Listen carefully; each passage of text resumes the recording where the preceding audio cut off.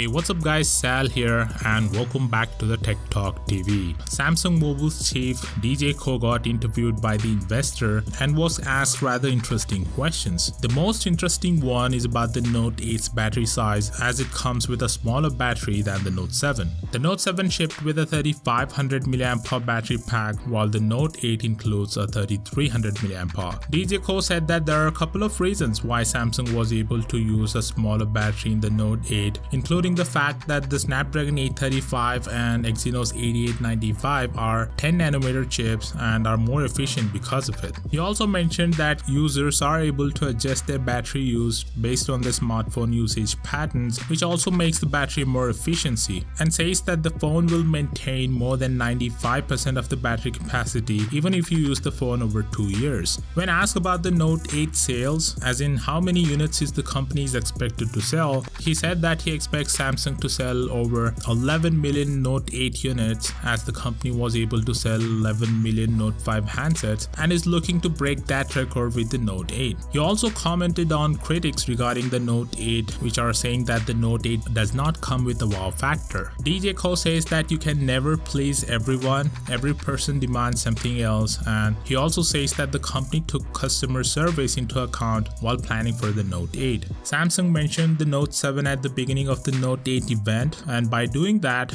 owned up to its mistakes, which is exactly what the company wanted to do according to DJ Kuo. He says that Samsung is not trying to run from its mistakes but learn from them and improve its products.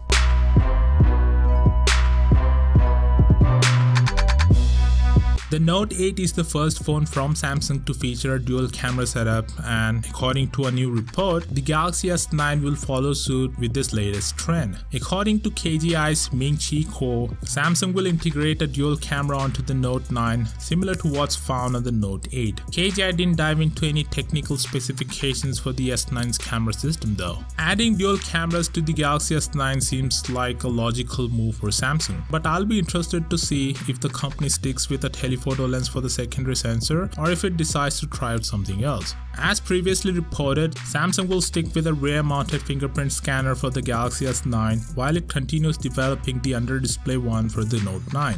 It's still too early to really start speculating more about the Galaxy S9 or Note 9, seeing as how the Note 8 was just announced a couple of days ago. But these reports are surely making Samsung's 2018 lineup look rather enticing. So that being said, let me know what you think about this in the comment section down below, and I'll see you guys in the next one. Peace out.